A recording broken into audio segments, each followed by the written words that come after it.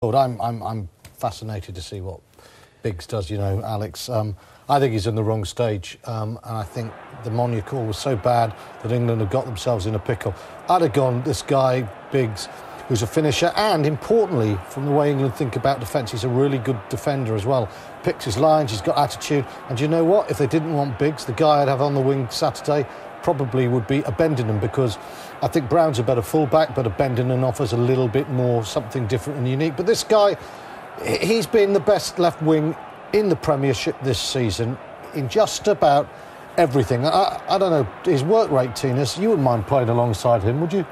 No, I mean, again, though, he's got the ability to find space. He's a great finisher. You know, he backs himself in terms of counter-attack. When you play against South Africa, you've got to keep the ball and you've got to move it around. And as they rightly said, change the point of attack.